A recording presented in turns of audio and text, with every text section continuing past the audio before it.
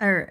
I want to talk a little bit about different diets and kind of your risk, I guess, is the way I put it when I thought about this idea in my head. Your risk with different diets is going to depend on certain things. So whether you're on a vegan diet, an omnivore diet, a carnivore diet, you're going to have inherent risk with every diet. I think this to me is like obvious. I know some people don't believe in the risks, and I'm going to get to that in a second. But let's say an omnivore diet. There's an inherent risk, I think a higher risk with an omnivore diet, and especially even a carnivore diet, of heart disease than with a vegan diet. There's a higher risk of potentially diabetes, especially if you include junk food, okay? There's a higher risk of maybe cancer than in vegan populations, plant-based populations. And then let's say we're talking about a vegan diet. There's a definite risk of nutrient deficiencies because vegan diets are not the same as an omnivore diet. It's not basically like all kind of figured out for you. Like in a typical Western omnivore diet, all the nutrients are basically kind of there. So like your source of calcium, it's generally milk. That's what Western diet has kind of figured out, quote unquote, through years and years of just eating. Your calcium is going to come from milk. Some other cultures, their calcium might come from bones. But in a Western culture, generally your calcium is going to come from milk. Your omegas are going to come from fish. Your protein is going to come from meat, generally, and maybe some legumes. Etc., etc. Your vitamin C is probably going to come from like oranges, okay? Or whatever. This is the Western diet's like kind of safety of it, is that it's all kind of planned out. Whereas on a vegan diet, you have to figure this stuff out. And I think over the years, people have been figuring it out better and better. But on a vegan diet, like your calcium isn't kind of intuitive. You have to either supplement it or eat lots of calcium-rich vegan foods, which are like tofu, edamame, maybe broccoli, stuff like that. But you have to intuit it. You have to figure it out. And so on a vegan diet, there's a definite risk of nutrient deficiency type problems because of the fact that it's not really all figured out yet. I would say it's getting closer to be figured out, but it's not all figured out. So, and a lot of things you need to supplement. In my opinion, a vegan diet is not natural. It's not something that humans have ever done. So it's not to say that it doesn't work. And humans have lived on plants, like lots of plants at periods of time. But it's not natural, in my opinion. And it does require supplementation. Again, in my opinion, I think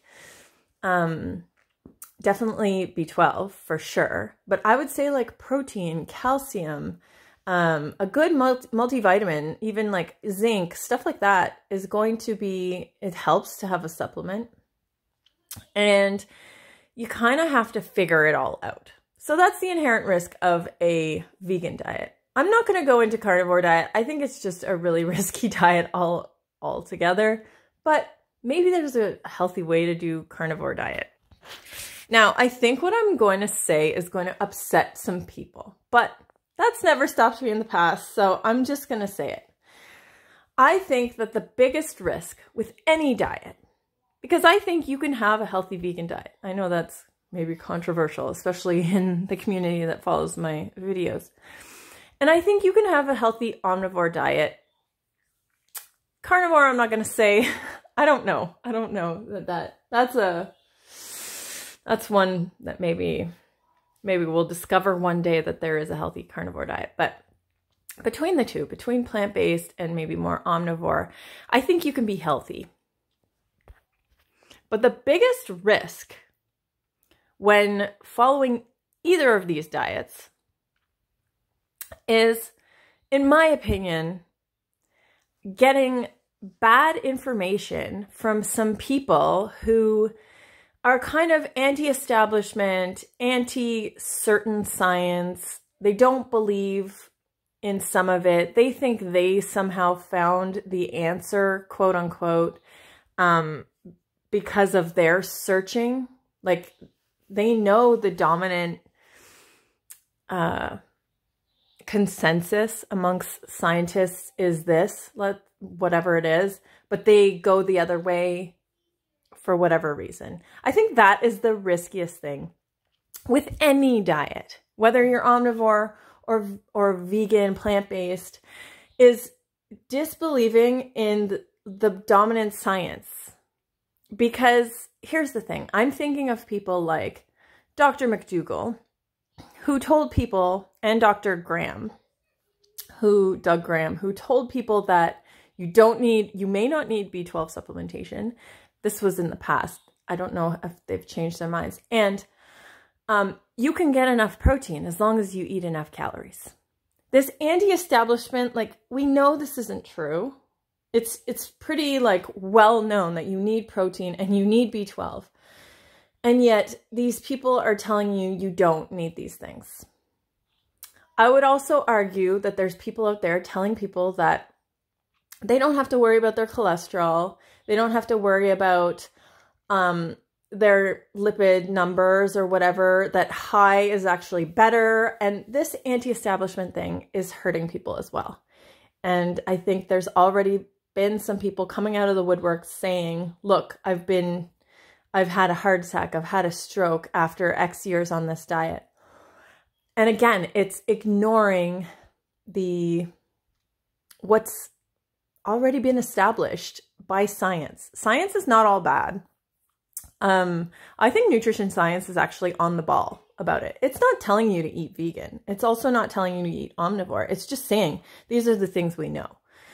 And I know a lot of people have lost faith in probably the establishment for whatever reason, but I do think nutrition science is very, very sound. These are people who have studied it their whole lives. And yes, there is some amount of industry influence, but I think on the whole, like when you look at all the nutrition science from all around the world and put it all together, it all kind of leans in the same direction.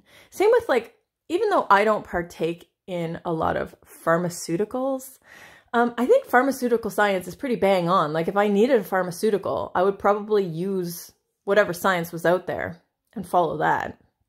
However, I choose to not use pharmaceuticals. So it's about choice. You don't have to do a vegan diet either. You don't have to use pharmaceuticals. You don't have to do carnivore or omnivore or whatever. You can choose what you want to do, but follow the science.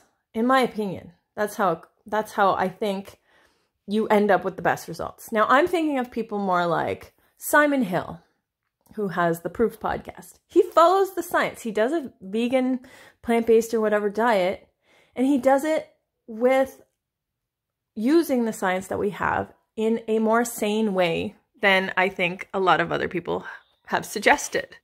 This was the issue with a lot of these vegan doctors in the past. Even Dr.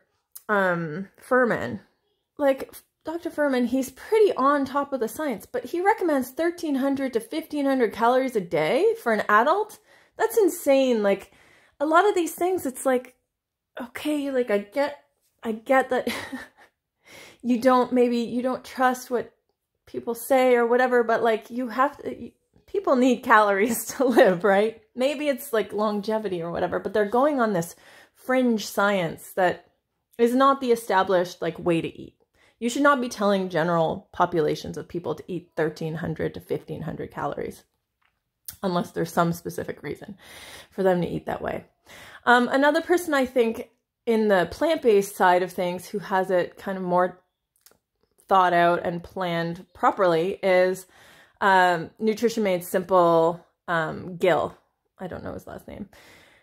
I think people like him, he's a lot more science-based and a lot more, it's not about being moderate either. I think it's just about following what the science says. You don't have to be moderate. You don't have to include every single thing in your diet like intuitive eating says, you know. I think you just need to go with what the science says. And the science does say, you know, you need enough protein. You need enough of this, that, and the other vitamin, mineral, nutrient. You need these things. And just get enough of it and you'll be fine. People in the omnivore side of things that I think have it more correct, I would say like Abby Sharp. She follows the science. Even though she does the intuitive eating thing and, you know, includes junk food, I think she's more balanced than some people. I would say Thomas DeLauer, even though he's more on the keto side of things a lot of the time, he follows the science. He doesn't recommend, you know, eating steak every day of the week. I'm just trying to pull up some names. Those were the ones that came to mind when I first thought about it. I'm sure there's other very balanced people who just follow the science and they maybe eat an omnivore diet. Because you can mess up an omnivore diet too. And like I said, you could, maybe you're more at risk for heart disease and diabetes, etc. But you can mess up an omnivore diet in the sense that if you don't drink enough milk or eat enough dairy or eat enough plant foods that contain calcium, you're not going to get that calcium. You have to get all these things. And so you can screw up any diet in multiple ways. And I do really think just following what is recommended, what is known now, this is our collective knowledge that so many scientists have put together, is the best thing to do. And I really think this is how I messed up in the past when I was following these vegan gurus, quote unquote, or influencers or whatever, is I went with this kind of anti-establishment narrative that you have to, that you can't believe all the things that these doctors or scientists are telling you. And that screwed me up so much in so many ways. It messed my health up. Yes, maybe I was less at risk for a heart attack or whatever, but I was way more at risk for dental issues and potentially bone issues and who knows, maybe even like brain issues and problems with having kids and stuff like that. Like, it puts you at risk following this anti-establishment narrative. So that's kind of the conclusion of my whole thinking over the years of, you know, experimenting with plant-based diets and also going towards omnivore diets and getting into that whole community as well. There's anti-establishment people and anti-science, basically, people, or people who want to believe this alternative narrative on both sides of the spectrum. And the problem is, it's way, way more risky to go with something like that than to just follow the basic science. And the basic science is not saying you have to eat plant-based. It's not saying you have to eat omnivore. It's not saying either of those things. It's just saying, we know you need this, and we know where to get it from, and here are the sources, and just go out and get it. And I guess to conclude, to say that one way of eating is worse than the other, if vegan is worse than omnivore, I've kind of alluded to this already, but like, you can mess up an omnivore diet too. You can mess that up pretty big time.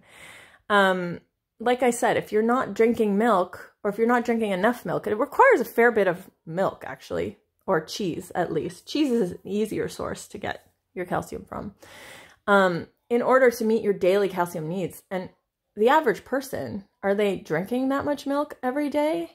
People think it's more absorbable, but that's not really the case. At least that hasn't been found to be the case.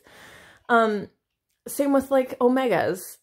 Yes, omnivore diets include fish, but are you eating fish in enough quantity to supply your omegas? You know, are you eating all these things? Are you eating enough vitamin C from your fruit?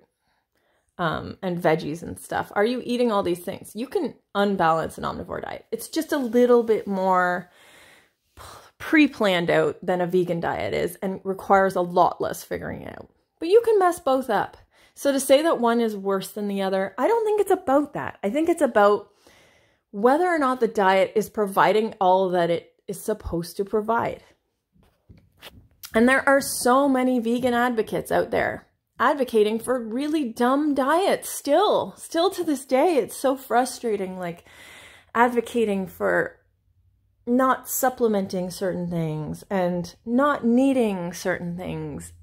That's super wrong. But then on the other side of the spectrum, there's people advocating that you don't need to care about your cholesterol numbers and that saturated fat is actually good for you in high quantities and stuff like that. So again, it's just not, and I'm not saying not being balanced, because you can be balanced and still be kind of quote unquote doing the wrong things, I think, but not following what we know.